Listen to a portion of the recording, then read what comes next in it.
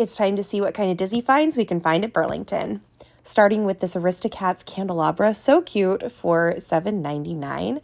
Then they had this jasmine lantern for $6.99. These Aristocats shorts were on sale for $4.49, and they had two different styles of this tank top for $7.99. So pretty. I liked the yellow. And then they had a 50th anniversary tumbler for $6.99 and a Be Your Own Rainbow Pride Disneyland tumbler for $5.99. This mug was only $3.99. How cute is that?